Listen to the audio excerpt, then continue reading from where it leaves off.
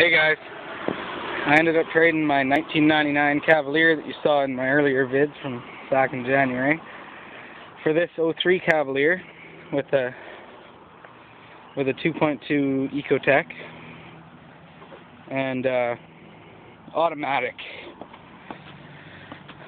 but it's lowered and it's nicer. It's got lower Ks.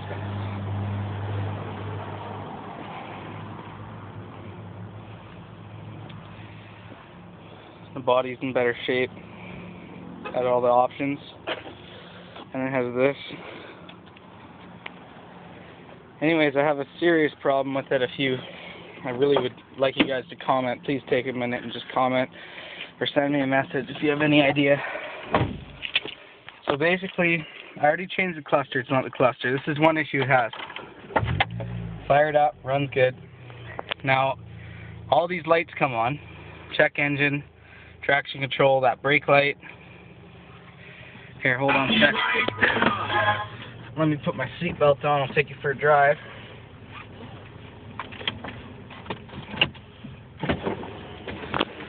Okay, so basically, fucking automatic. Anyways,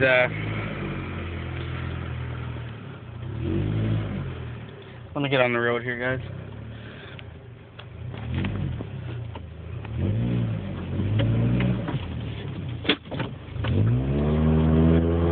Transmission is in limp mode.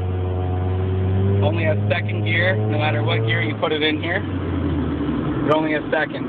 Now all these lights coming on the dash were always like that. All those lights.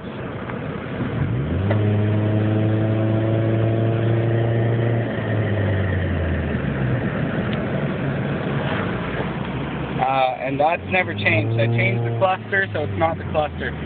Now, driving in second sucks. When you get off the gas, it just cruises in neutral. RPM sit right there, real low. Hit the gas and it kicks down into second. And that's just the way it is. Now, I don't really know, now when you put it on the Snap-on code reader, it just says shift solenoid A in the transmission. Now when I talk to tranny shops and whatnot about it, they say the chances of it actually being the transmission are slim to none.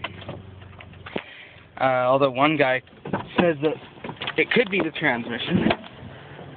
Now of course I want to fix it myself. I've never heard of this, so it's kind of hard. It's got the regular 2.2 Ecotech, automatic. So if you could help me out, let me know why it's in limp mode.